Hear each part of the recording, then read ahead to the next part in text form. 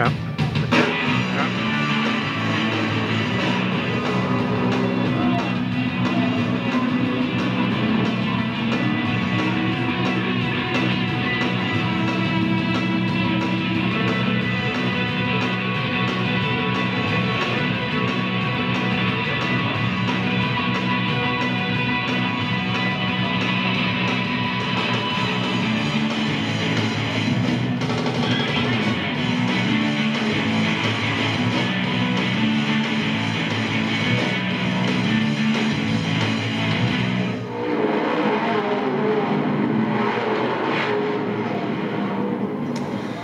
Well, hopefully I get you a little bit excited here after eating lunch here, but I want to thank Ed, who really had invited me to come down to Miami, and hopefully we'll see some great results in Homestead, Matt.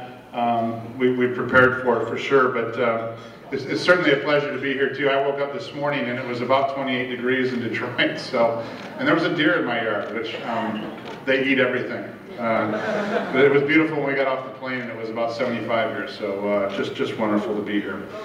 We rolled the video because after Matt set the motorsports stone here in representing the great facility of Homestead Miami Speedway, I just felt compelled to share with you some of the detail of what's really been an amazing motorsports year for General Motors and both Chevrolet and Cadillac.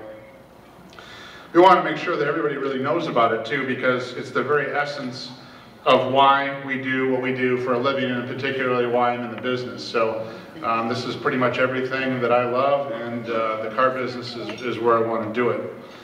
In NASCAR, Chevrolet has clinched the Sprint Cup Manufacturers Championship, and I'd like nothing more to crown the season with a win here at the Ford EcoBoost 400 at Homestead in 10 days. That's hard to come out of my mouth. It kind of hurt. Anyway, I'm shameless promoting for you there, Matt, too. So it's a great race, and wow, what a great thing for the community with all the money that comes in here every year. In IndyCar, Chevrolet celebrated its return by winning the Manufacturers Championship, taking 11 of the 15 races, and powered the series champion Ryan Hunter-Reay, who you saw in the video, and the runner-up Will Power, and 6 out of the top 10 drivers in the standings. And this was our first year back with a fully designed engine between Chevrolet and Ilmor Engineering. It's a direct injected V6, very similar to the technology we use in our cars.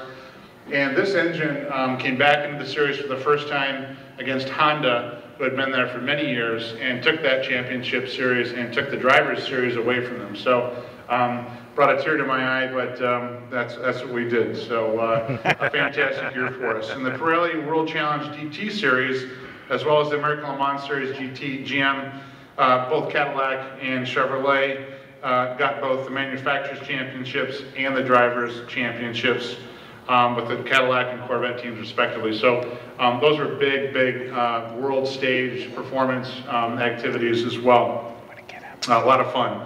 So it was a great year on the track for Cadillac and Chevrolet in 2012, and it was a very good year so far on the road for us as well. So before I go on, I'd like to say that I was proud as an American to see this country go out and do what it does best yesterday, which is to vote.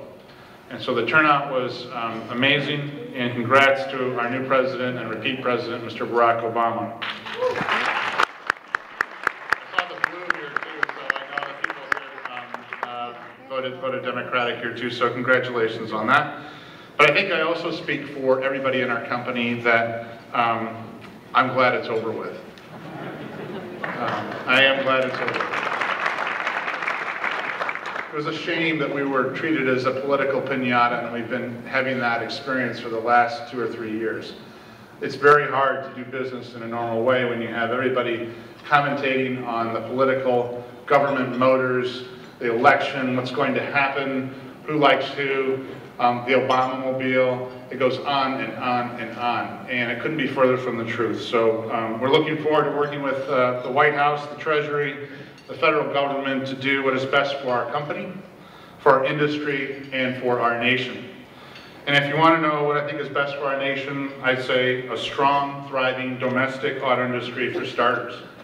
That is necessary. 8 million jobs in this country. 8 million. are dependent on our jobs related to the auto industry. That's 1 out of every 17 private sector jobs. So if you don't think there's a flow-down effect here, there is, and it's very important. The majority of those are tied to the domestic auto industry, and I'm proud that mine is one of them. 2 different presidents from 2 different political parties with vastly different views of the world saved our auto industry, and by extension, this nation's manufacturing base. Imagine what would have happened. And in doing so, they likely prevented an even greater economic collapse than we saw or experienced. For those, and if we lose our manufacturing base and those jobs in this country, witness the steel industry, we will really be in a lot of trouble. This nation has got to continue to make things. We cannot, as a nation, subsist on mowing each other's lawns, cutting each other's hairs, or in Florida, carrying each other's golf bags.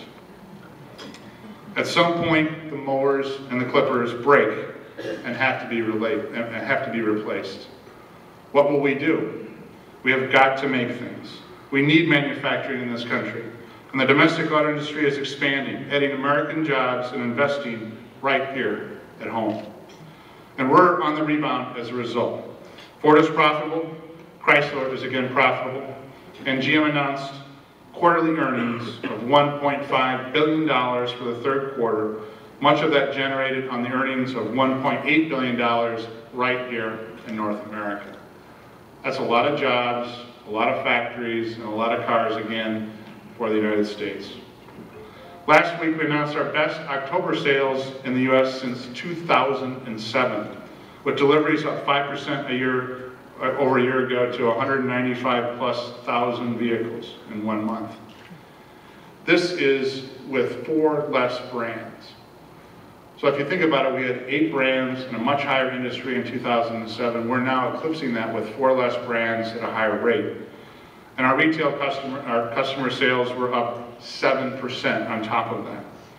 Combined sales of mini, small, and compact cars were up 72% compared with a year ago, 72%. We are now becoming a car and truck company again, not just a trunk company. Strong Spark and Sonic sales and a 34% in cruise sales drove this. So we now have small cars again that are very desirable. Chevrolet dealers also delivered a record 2961 or 2,961 volts. That has been the political punching bag over the last 2 years. We now have 50% of the electric plug-in segment. You can lease a car for less than it costs you to fill up on gasoline every month. I do it. I've got about 14,000 miles on my Volt. I put about 10 gallons of fuel in it over about 2 years. Think about that. That's remarkable. And so people are now telling each other about this car. It's very, very fun to watch. And don't watch Fox News. If you watch Fox News, just don't believe everything you hear on TV about this car, about the sales of it, or about the economy around it. Against this backdrop, it's no coincidence that the economy too is starting to show signs of life. Imagine that. As it improves and our business grows, we need to do better in places where we're underperforming, like right here in Miami. I was happy to see the Volt sales here. The Volt sales here are beginning to pick up big time here in Miami. But how many of you drive an American car? Not so many. How many of you drive a GM car? We have a lot of work to do here, but thank you for that. And I know that. Miami is the 7th largest metro area in the country at about 5.5 million people. And there's a lot of wealth there too, if you haven't noticed. This is a tremendous opportunity for us, and we intend to capitalize on it. But we've got to have the best product. We have to improve our consideration of that product. We have to get people to drive our new cars and trucks and see what we have and give them a chance. It will be a challenge, we know that. We made some pretty poor product for decades. We earned the reputation that we got, and we bankrupted the company doing it. It will be a huge challenge for us. But this market is really heavily import-oriented. Honda, Toyota, and Hyundai combined sell 40% of all the the cars here in Greater Miami. Maybe you better check your fuel economy and make sure this what you said, what you thought it was going to be. But we have an opportunity. BMW, Mercedes, and Lexus all sell more cars here than Chevrolet. Think about that for a minute. That's the demographic of right here in Greater Miami. Those three sell more than all of Chevrolet. I take that personally, and so does everybody in our company. To meet the challenge, we plan to do two things. First, we are going to continue to improve what we think is probably the best lineup that we're going to launch of vehicles GM has ever had across all of our 4 domestic brands. And second, we're going to offer the best customer experience on the planet. Pretty simple, no silver bullets. First, the vehicles. By the end of 2013, we will have turned over about 70% of our entire product roster in North America. The biggest launch and the biggest turnover of product in history.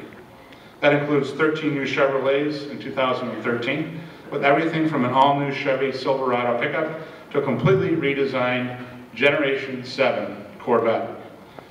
This is America's favorite sports car, celebrating its 60th anniversary. It includes our 2 new Cadillacs, the ATS, compact luxury sedan, which is now taking on the BMW 3 Series, head-on, and the XTS large sedan, which we're beginning delivery right now, which is a 7 Series type size of Cadillac. Next year, we'll begin production of the Cadillac ELR, which is an extended range electric luxury coupe. This is built off of the ERA platform of Volt, only it's taking it to the next generation with a lot different styling and a lot different driving dynamics. GMC will launch a new Sierra pickup and the Yukon XL SUV, the bread and butter of that great brand. And Buick will continue its ascension to the American luxury scene with the new versions of the LaCrosse and Regal, along with the new Encore small SUV, something that we haven't had in the GM lineup here for forever. The success of Buick here in Miami and this market might surprise you. Buick sales are up this year 11% year over year, and they're moving at 5 times the rate of just 5 years ago. This is a hugely growing market for us here. In fact, one of their best dealers is, of course, right here, Williamson Buick GMC, which in September sold the 3rd highest volume of any Buick dealer in the entire country. So thank you. Of course, Ed is here today. As a matter of fact, is one of our other great Buick GMC dealers, Mario Mercado of Brickell Motors. Mario. Thank you, Mario. And Louis Vera, one of our best Cadillac dealers here. So, Louis, thank you. Thank you for being here. So, as I've indicated, the product pipeline is filling in every one of our brands. The plan is to accompany that with what I believe to be the most important philosophy a business could have: excellence in customer satisfaction and the experience at a dealership. That's the road to success for everyone doing anything. Product excellence and service excellence. Do them both and you really can't get beat. And by service, I mean much more than what goes on inside the garage, although that's very important, as we all know. But it's more than that. It's also the perception that garage and that store creates in the customer mind on arrival. That's why we put so much time, money, and effort into improving and refurbishing our dealerships. And as I continue, you'll see some of the very telling before and after photos rolling on the screen to show you what I mean. I'm talking about the way we treat our customers, the way we respond to their needs and wants, the way we bend over backwards to make sure that they're happy, that they come back again and again, and they'll recommend us to their family and friends. We've done extensive customer research and found that customers, no matter what they're buying on big ticket items, a car, furniture, clothing, electronics, whatever, they have 5 basic characteristics and expectations of the company that they spend their money with. First, a great product is the price of entry. Everyone wants a great product experience, obviously.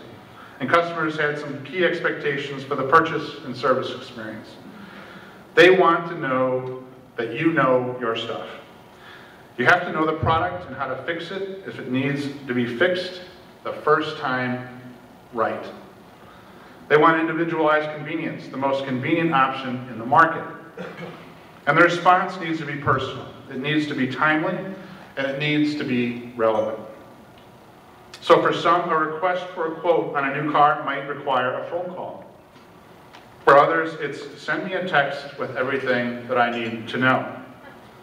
They want sincere appreciation. At every point during that customer experience with your company, the customer wants to know that you appreciate the fact that they spent their money with you. That also means that they want personal follow-ups and issue resolution quickly. And finally, customers really value transparency. They want to know all the details and they don't want any secrets. They want sound price and value advice and they want full disclosure. We can and will do all of those things. We've made it our stated goal to lead the industry in customer satisfaction. I made that statement about 1.5 years ago, and we're well on our way. That's what leads to loyalty, what leads to repeat business, and what leads to success. In fact, we have put all of our metrics aside and looked at retention and loyalty.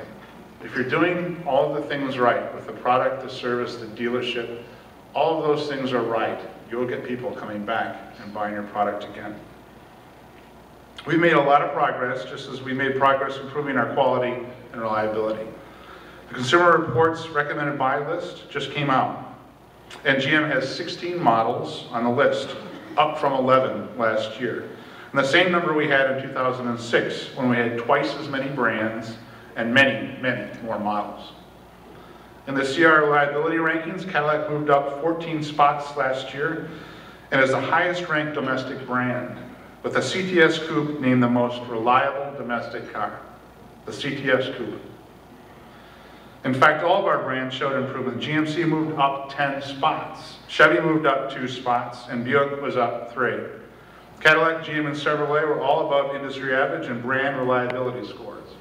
This is an impressive move for us.